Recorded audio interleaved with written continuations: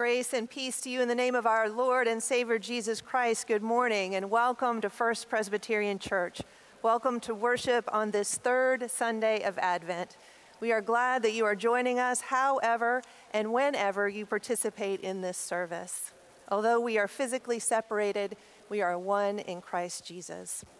I want to remind you that today's bulletin is available on our website so you can follow along and join in the singing of our hymns. You can find it at fpcgreensboro.org, and there is a children's bulletin available there as well. I also want to remind you that December 16th is the last Wednesday to drop off canned goods for Greensboro Urban Ministries. You can do that between 10 and 2 on North Elm Street. This is also your last opportunity to pick up your Christmas Eve communion and candlelight kits. I have an important reminder that the Appointments Committee needs your help. They need your help in selecting the next nominating committee. The nominating committee works to select the next class of elders, so please send your suggestions to Debbie Foster before the deadline of December 20th. The chancel flowers are given to the glory of God by Bob and Jean Rapp in memory of his parents, Robert C. and Eunice Jerome Rapp. We thank them for those beautiful flowers. We extend our Christian sympathy to those grieving the death of a loved one.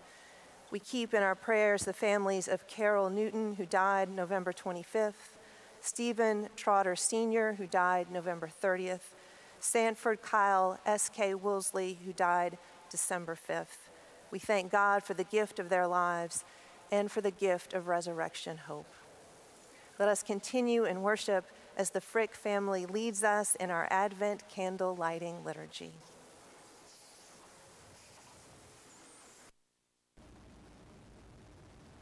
The Lord is my light and my salvation. Whom shall I fear? The Lord is the stronghold of my life.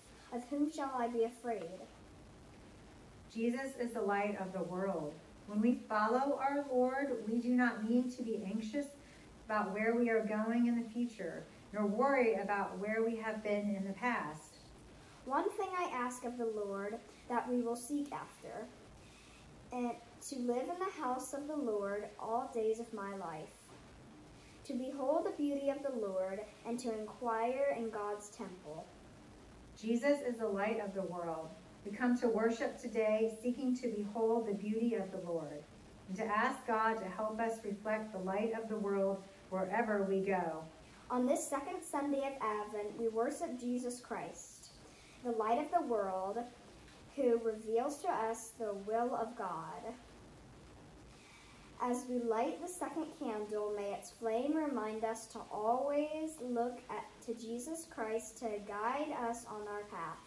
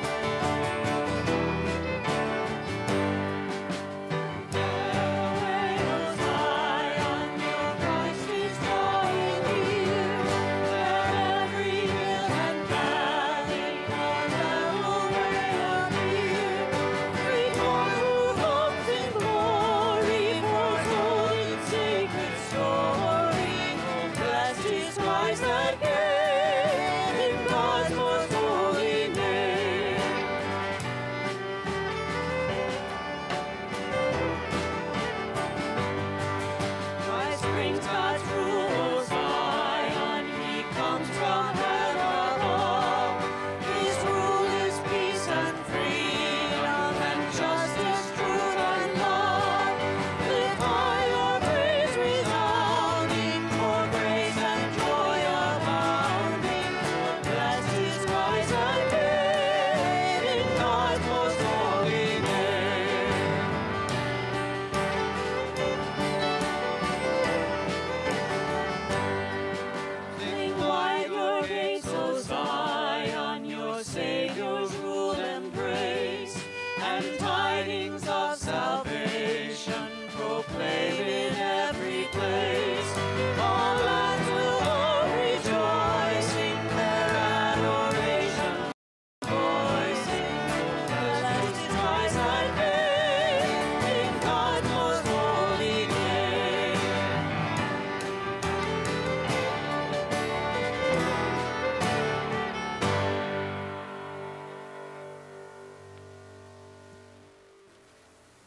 Brothers and sisters in Christ, each week we come to the font.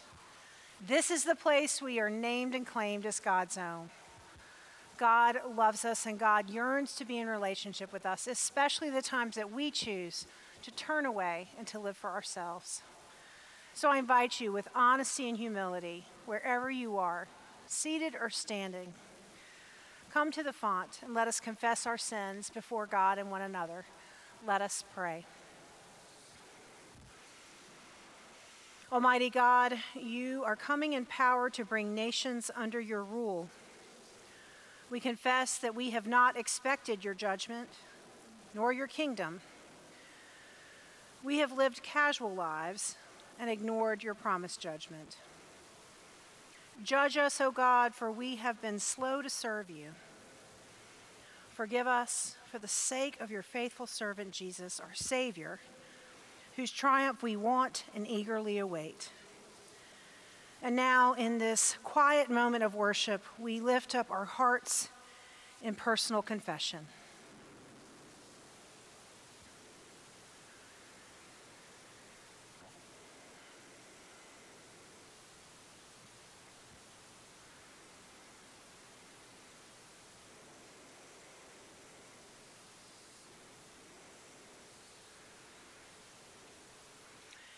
Children of God, hear the good news. This common element of water is the water of our baptism. It washes us clean, it restores our souls, it makes us whole again. Through Jesus Christ, we are forgiven. Know this and be at peace this day. And since God has forgiven us in Christ, we share that peace of Christ with one another. The peace of Christ be with you. I hope sometime today that you will pass the peace of Christ with others, often as the chancel choir does, texting it to one another. Send the peace of Christ to someone who needs to hear it today.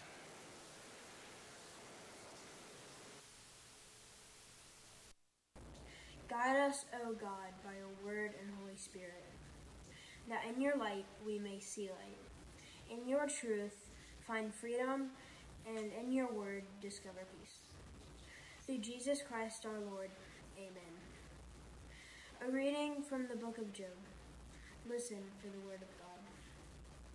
There are those who rebel against the light, who are not acquainted with its ways, and do not stand in its paths. The murderer rises at dusk to kill the poor and needy, and in the night is like a thief. The eye of the adulterer also waits for twilight, saying, no eye will see me. And he disguises his face. In the dark they dig through the houses. Day by day they shut themselves up. They do not know the light, for the deep darkness is morning to all of them. They are friends with the terrors of the deep darkness. This is the word of the Lord. Thanks be to God. Hear the words of our Lord Jesus Christ, which serve as the words of institution for the sacrament. All authority in heaven and on earth has been given to me. Go therefore and make disciples of all nations, baptizing them in the name of the Father and of the Son and of the Holy Spirit, and teach them to obey everything that I have commanded you. And remember, I am with you always to the end of the age. Obeying the word of our Lord Jesus Christ and confident of his promises, we baptize those whom God has called. In baptism, God claims us and seals us to show that we belong to God. God frees us from sin and death, uniting us with Jesus Christ in his death and resurrection. By water and the Holy Spirit, we are made members of the church, the body of Christ, and joined to Christ's ministry of love, peace, and justice. Let us remember with joy our own baptism as we celebrate this sacrament. I now introduce to you Debbie West, our elder. On behalf of the session, I present Thomas Breckenridge Pugh, son of Tyson and Collins, Pugh, for baptism.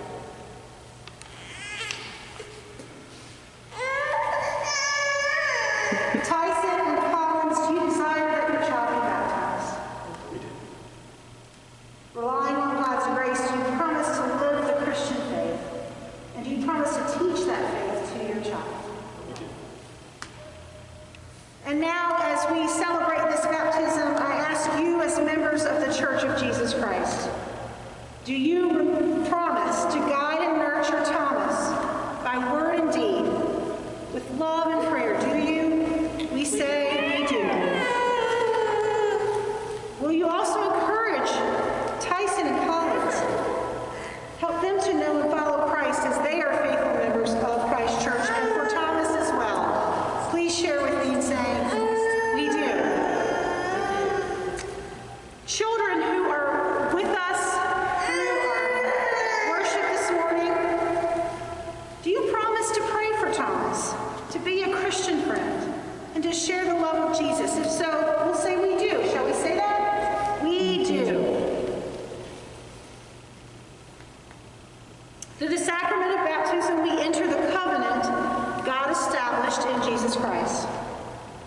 Within this covenant, God gives us new life, strengthens us to resist evil, and nurtures us in love. Through this covenant, we choose whom we will serve, turning from evil and turning to Jesus Christ. Tyson and Collins, you are presenting your child for baptism. You also are professing your faith once again in Jesus Christ. And so I ask you these questions. Who is your Lord and Savior? And will you be faithful, following Jesus Christ as a disciple, and obeying his word and showing his love? Francis and Henry Pugh, older siblings. Francis and Henry Pugh, who are older siblings, are going to help us with the sacrament of baptism. Will you come forward and help me pour the water into the baptismal font? Henry, if you put your hands with your sister, there you go. Lift it up together. This is the water of our baptism. It washes us clean. It restores our souls. Great job. Hey, thank you so much. You can stay right close by so we can see as Thomas is baptized. We're going to pray now. Let's pray together. We give you thanks, eternal God, for you nourish and sustain all living things. In the gift of water. In the beginning of time, your Spirit moved over the water in chaos, calling forth order and life. In the time of Noah, you destroyed evil by the waters of the flood, giving righteousness a new beginning. You led Israel out of slavery through the waters of the sea into the freedom of the promised land. In the waters of the Jordan, Jesus was baptized by John and anointed with your Spirit. By the baptism's own death and resurrection, Christ sets us free from sin and death and opens the way to eternal life. And so we thank you, O God, for the water of baptism. In it we are buried with Christ in his death. From it we are raised to share in his resurrection. Through it we are reborn by the power of the Holy Spirit. And now, O God, send your Spirit to move over this water, that it may be a fountain of deliverance and rebirth, washing away the sin of all who are cleansed by it, raising them to new life, and grafting them to the body of Christ. Pour out your Holy Spirit upon Thomas, that he may have the power to do your will and continue forever in the risen Christ. To you, O God, be all praise, honor, and glory. And Jesus Christ, our Savior, who with you and the Holy Spirit lives and reigns forever. Amen. What is the name of your child? Thomas.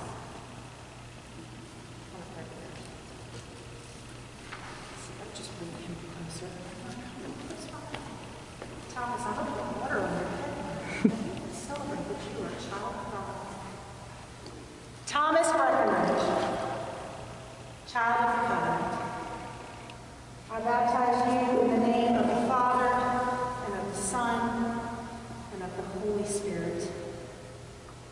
May the blessings of God follow you all the days of your life, and may you know that you are marked and sealed as God's own forever. As God's chosen ones, holy and beloved, let us clothe ourselves with compassion and kindness, humility, meekness, and patience. This is Thomas Breckenridge Pugh, child of God, sealed by the Holy Spirit forever in his baptism and marked forever as Christ's own. Let us pray. O Lord, uphold Thomas by your Holy Spirit, giving him spirit of wisdom and understanding, the spirit of counsel and might, the spirit of knowledge and the fear of the Lord, the spirit of joy in your presence, both now and forever. Amen. Thomas? You have been received into the one holy Catholic and Apostolic Church through baptism. By the power of the Holy Spirit, you have become a member of the household of God to share with us in the of Christ and the priesthood of all believers. With joy and thanksgiving, we welcome you into the body of Christ.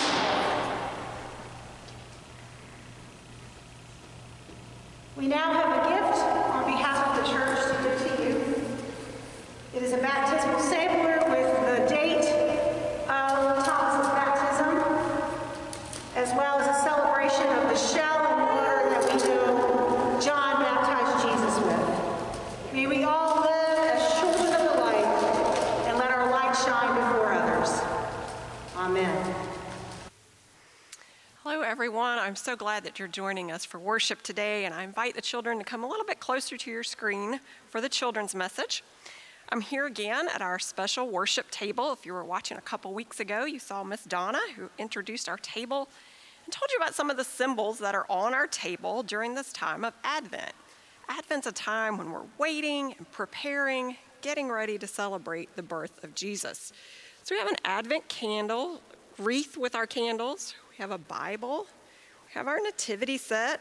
Maybe you have an Advent calendar at home too. And today, I want to add one more thing to our table. Ta-da! I bet you see a lot of this at Christmas too, right? Presents, gifts. We see pictures of them. We have them under our tree. Maybe you're even buying some and wrapping some. And I bet if I could sit down and talk with you and ask you, what is your favorite thing about Christmas? Most of you would probably say, getting presents. It's pretty awesome. It really is. But it's not the most important thing about Christmas. The most important thing is inside my box. Got any guesses? If you have a guess, shout it out at your screen. I think I could almost hear some of you saying candy, but it's not candy. It's a heart. Inside my box was this red heart to symbolize love. Because we celebrate Christmas because God gave us the gift, right, of love when he sent us his only son, Jesus. Today we lit our third Advent candle on our wreath to symbolize love. And at Christmas, it's an important symbol that we don't see very often. It gets hidden under all the sparkly presents. So what I want you to do, if you got a family Advent kit, you have one of these in here with your star, your lighthouse.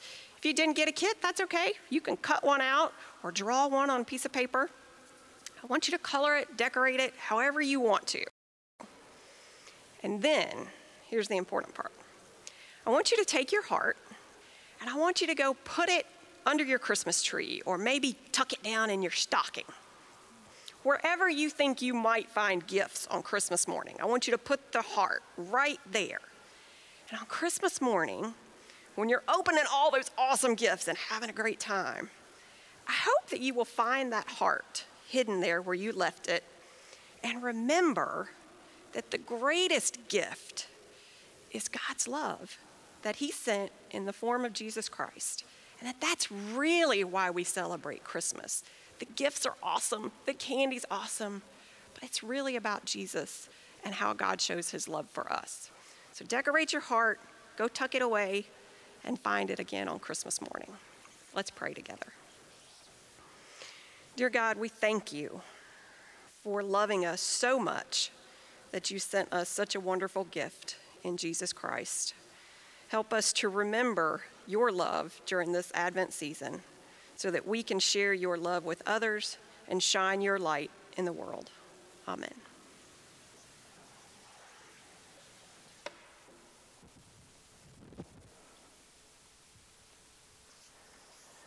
Our gospel reading this morning comes to us from the Gospel according to John, chapter 3, verses 16 through 21.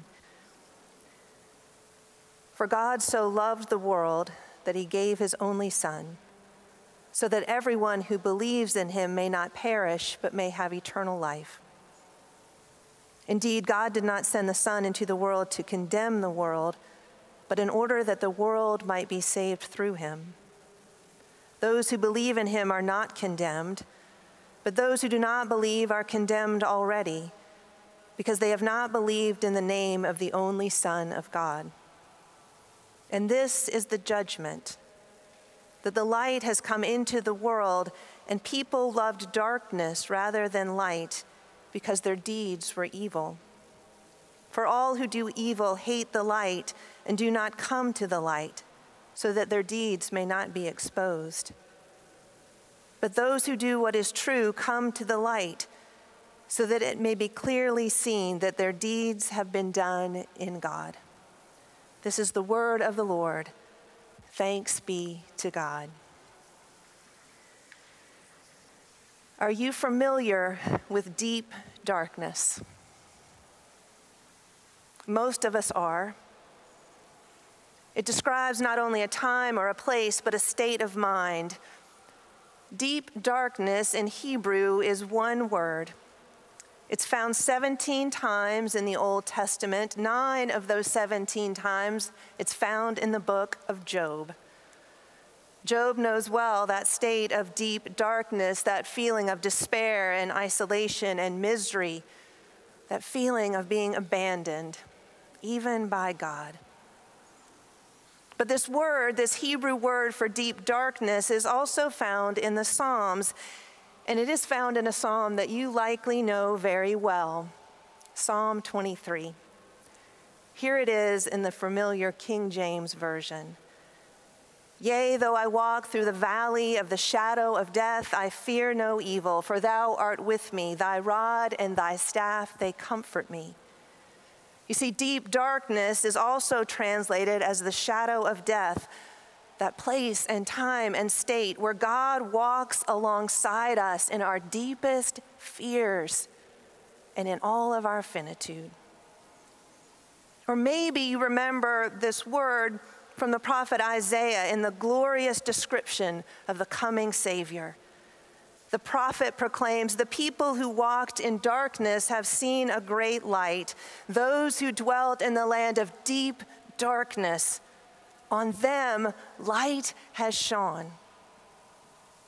The psalmist and the prophet provide a different lens through which to see that which obliterates our bearings and renders us, at least for a time, unable to experience the joy that God intends for us. The judgment, John says, the crisis for us is when we reject the one who would save and sustain us when we need God the most. The crisis comes for us when we reject the one who walks with us through the valley of the shadow of death, the one who comforts and guides us when we fear we are alone and we do not know where we are going. But why? Why would we ever reject the light of Christ? Why do we reject the one who dispels the shadow of death and brings us into the presence of God? Why do we choose deep darkness when the glory of God is so freely offered to us? I wonder if it isn't because we think that the light of Christ is just too good to be true. That's what grace is, after all, right? It is too good to be true. And yet it is. That's the definition of grace. It is unearned, it is merciful, it is abundant, it is the very opposite of that which we deserve. And so we struggle with imagining that it is real. And that keeps us from embracing the one who comes to save us. After all, we live in a world that says people who believe the best in others, they're naive, they're gullible. They will be taken advantage of. Our culture, we relish when people get what's coming to them. We live in an economy of retribution, not a marketplace of grace. We hear things like there's no such thing as free lunch and no good deed goes unpunished. We live in a cynical world. And while we may not be friends with the terrors of the deep darkness, we, like Job, know that there are people who are. And all of those companions of the shadow of death, well, they're everywhere. They're all around. They're ready to pounce. Our world, it traffics in fear and suspicion and disdain. And so we reject the light preemptively, lest we look stupid for believing in a grace that transforms. We don't want to be gullible and believe in a mercy that doesn't hold grudges. How could we ever possibly believe that the meek will inherit the earth and the last will be first? We don't want to be fools for Christ to forgive 70 times 7 times. The world doesn't operate like this. And if we're going to survive in it, well, we can't either. And while I know there are those who truly rebel against the light, I think many of us just don't want to be duped by it. Because grace, both receiving and extending it, it makes us vulnerable. And being vulnerable is frightening. But living in the shadow of death is no life at all. Walling ourselves off from the love of God and from loving others renders us residents of the deep darkness of despair and loneliness and fear, and that is the opposite of the abundant life that Jesus comes to give. And that judgment comes, that crisis comes when we have to choose. Are we going to be seeing flaws and all in the light? Or are we going to keep hiding in the dark? Because we are vulnerable either way. We are finite and frail. Our failings are inescapable. Our sin is ever before us.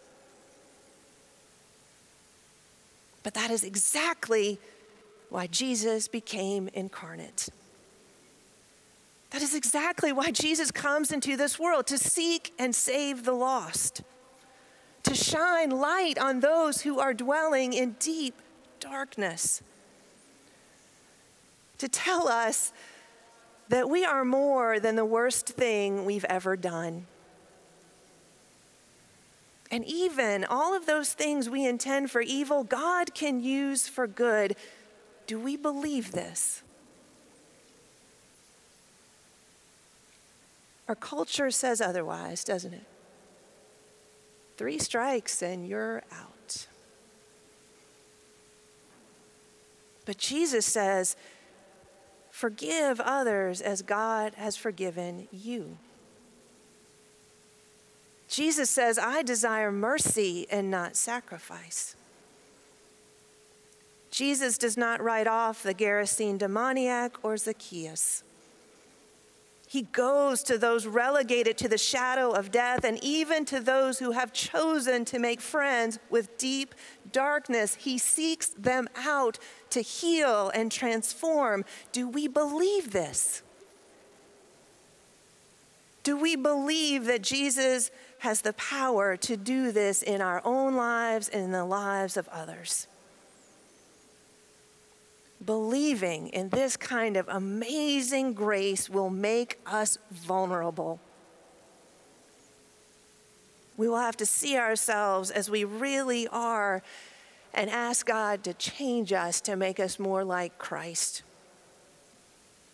If we believe in this kind of amazing grace, we're going to be vulnerable because we're going to see others as beloved and worthy of our care, even when they act in ways that obscure the image of God in them.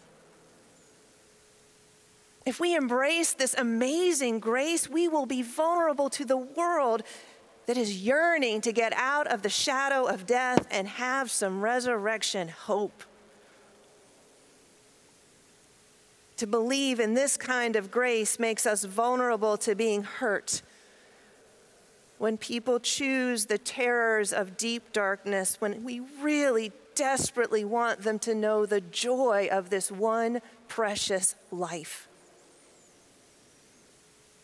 To believe and act out of this kind of mercy makes us vulnerable. We might be labeled foolish or naive or gullible or worse. We might get taken advantage of from time to time. The forgiveness we extend, it might not be reciprocated. Even with the best of intentions, we will injure those closest to us and do the very things we hate. And that is exactly why Jesus comes to this earth. That is why, while we were yet sinners, Christ died for us. That is why, even after we abandon and deny Christ, he says to us, I will make you nothing less than my body on earth, the church. Do we believe this? Do we believe it? I read a wonderful article in the Bitter Southerner, which is a great online journal if you don't know it. It was written by Tom Lee, and he traveled through central Appalachia where he found stories of hope, community, and creativity in the most unlikely of places. Places often known for their deep darkness and their despair and all the things that they lack. One story he calls Lunch, Beer, and Jesus. He visits a brewery. It's located in St. Paul, Virginia, which has a population of 840. He meets a Methodist couple, Greg and Jennifer Bailey, and they decided to open a brewery, and they learned quickly there's not an abundance of human resources in their area, so they hired people others wouldn't. They hired the formerly incarcerated. And Jennifer says, we got to know some people who worked here. We hired them because, at times you're desperate in a little town like this. And we have grown to love so many people. We understand they are human beings. And that's the best byproduct of this restaurant. We have learned to love people who are different from us. People who I probably wouldn't have given the time of day to before. And then she said, if we don't give them a chance, what's their hope? What are they going to do if you treat them like a leper? Tell me what they're supposed to do. Now, not everyone in town supports the Baileys. Some in their own church have questioned not just their hiring practices, but their faith. But Jennifer told a fellow church member, we love people. We love everybody. That kind of love makes us vulnerable to criticism or worse. But it expands our capacity for compassion.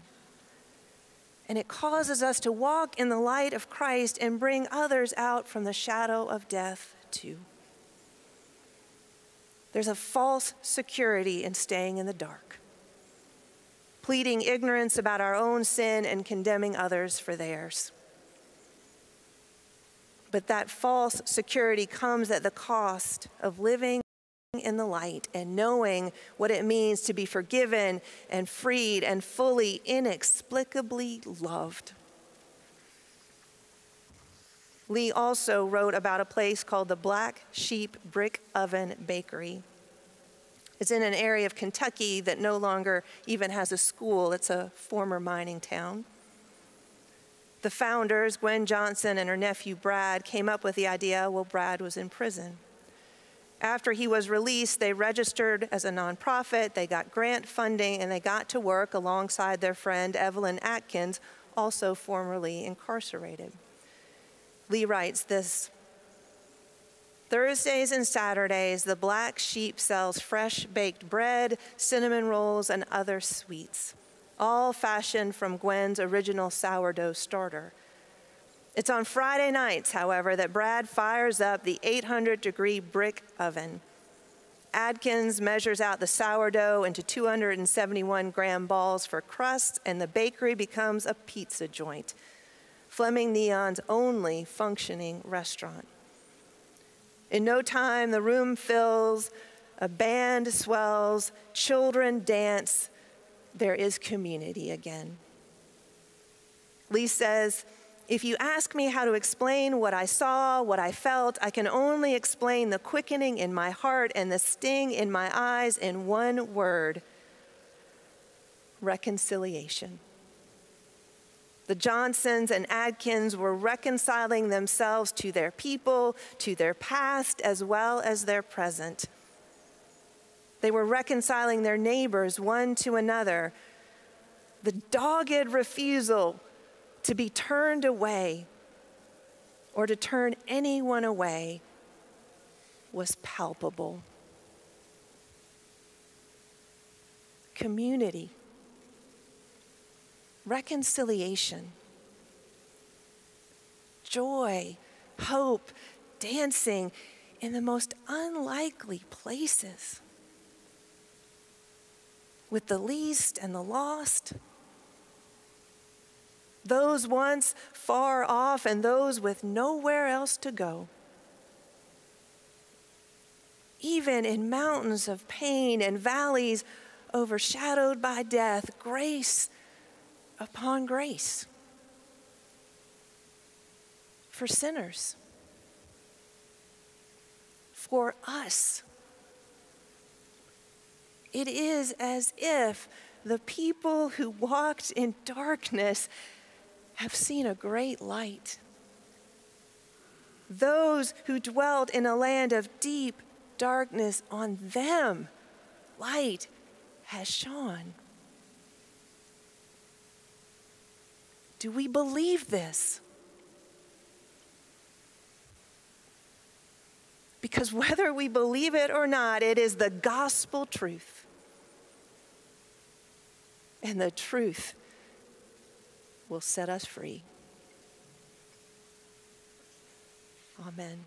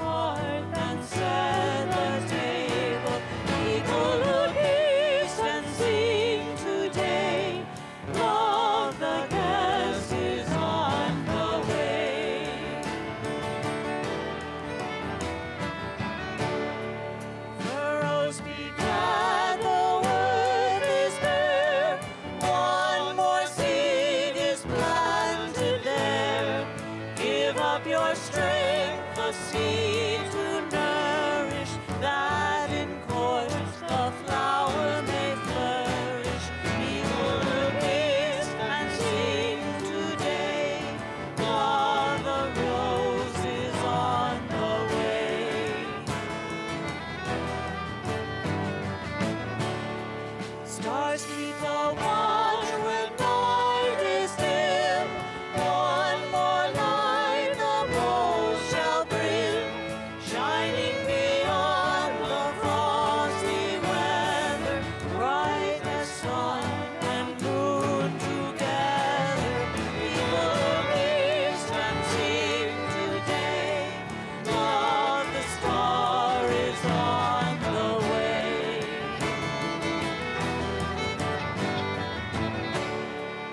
Angels announce with shouts of mirth, Him who brings new life to earth. Set every peak and valley humming with the word, the Lord is coming.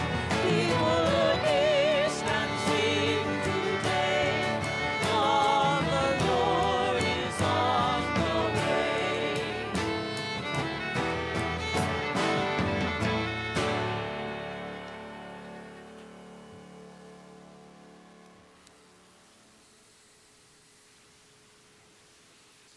Having heard the word read and proclaimed, please join me in our affirmation of faith.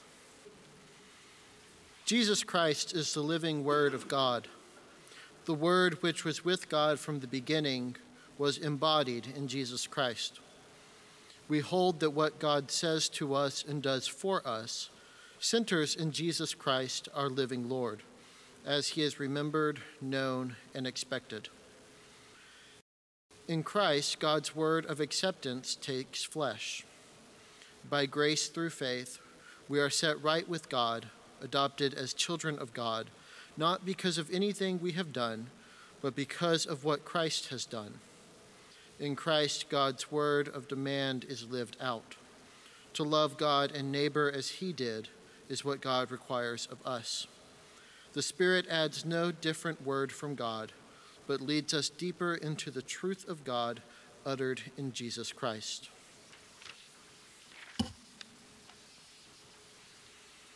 Now please join me in prayer. God of all kindness, you gave your only Son because you loved the world so much. We pray for the peace of the world. Move among us by your Spirit. Break down barriers of fear, suspicion, and hatred. Heal the human family of its division and unite it in the bonds of justice and peace. We pray for our country. Enrich our common life. Strengthen the forces of truth and goodness. Teach us to share prosperity, that those whose lives are impoverished may pass from need and despair to dignity and joy. We pray for those who suffer. Surround them with your love, support them with your strength, console them with your comfort, and give them hope and courage beyond themselves. We pray for our families, for those whom we love. Protect them at home. Support them in times of difficulty and anxiety, that they may grow together in mutual love and understanding, and rest content in one another. We pray for the church. Keep us true to the gospel and responsive to the gifts and needs of all.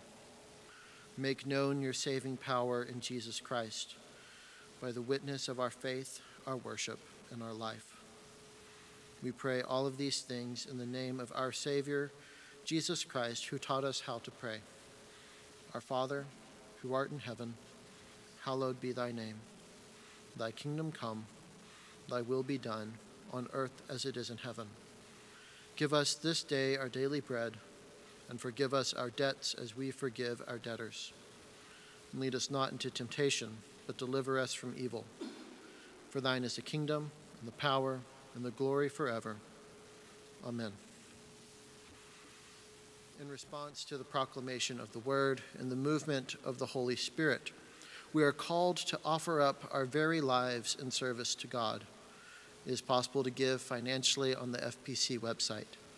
Let us now continue the worship of God with the offering of music.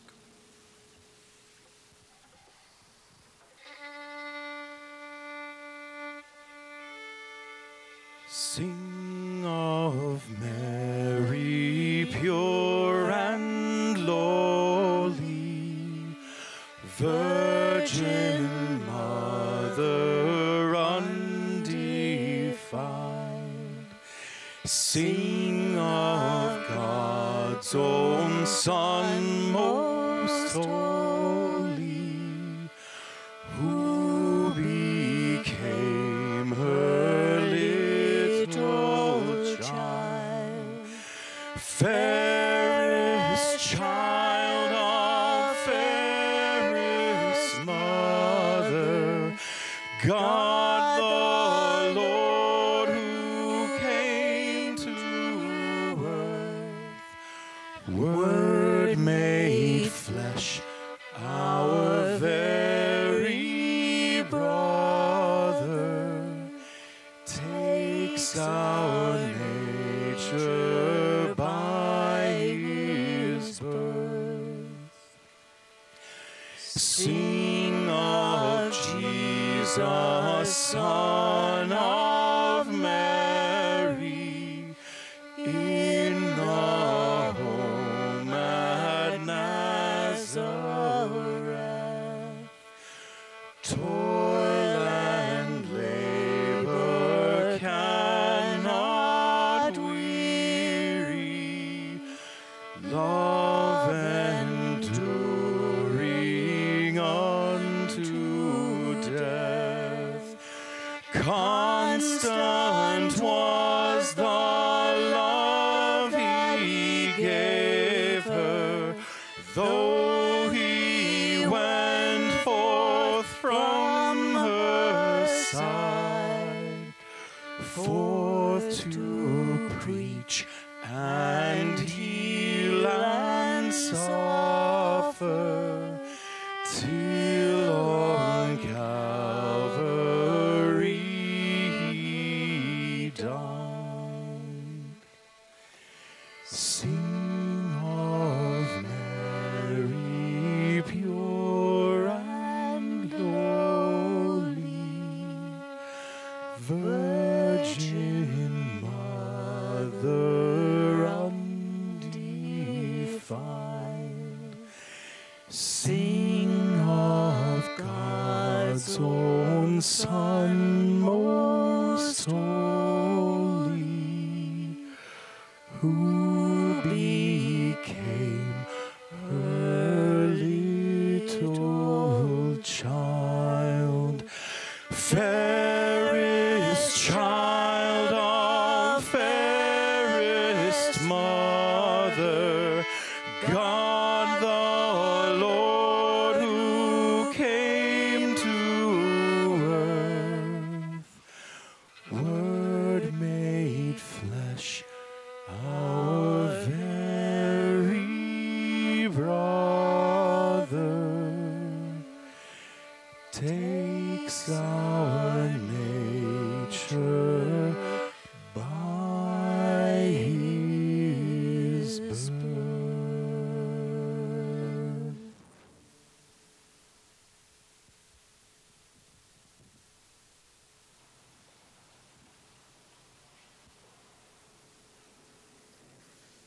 As God's chosen ones, holy and beloved, clothe yourselves with compassion, kindness, humility, meekness, and patience. Bear with one another. If anyone has a complaint against another, forgive each other, just as the Lord has forgiven you, so you also must forgive. Above all, clothe yourselves with love, which binds everything together in perfect harmony. And may the grace of our Lord Jesus Christ, the love of God, and the fellowship of the Holy Spirit be with you now and remain with you always. Amen.